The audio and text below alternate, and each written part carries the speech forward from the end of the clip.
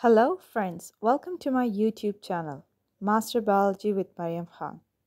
In this video, we will study structure of phloem. Phloem is a vascular tissue which is responsible for translocation of sucrose and amino acids from the source to the sink.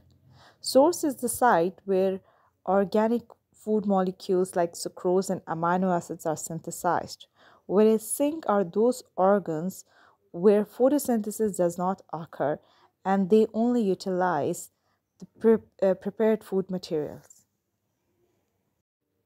Phloem tissues consist of sieve elements, companion cells, fibers, and parenchyma. Majority of phloem tissues is made up of sieve elements and companion cells. The structure of phloem is specialized for the role of translocation. Sieve tube elements are the cells that make up the phloem vessel. The vessel consists of many sieve tube elements that run up the stem on top of one another. Sieve tube elements are living cells that contain a cytoplasm. There is no nucleus.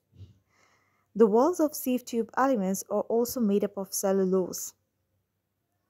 Companion cells are present adjacent to sieve tube elements. They are attached to sieve tube elements via plasmodesmata, which allows the cytoplasm to be shared between companion cells and sieve tube elements. Companion cells have a nucleus and other organelles. Therefore, sieve tube elements need companion cells to carry out metabolic reactions.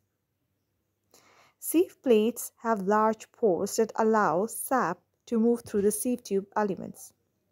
These sieve plates are present at the end of each sieve tube element. It allows sugars to be transported through the phloem.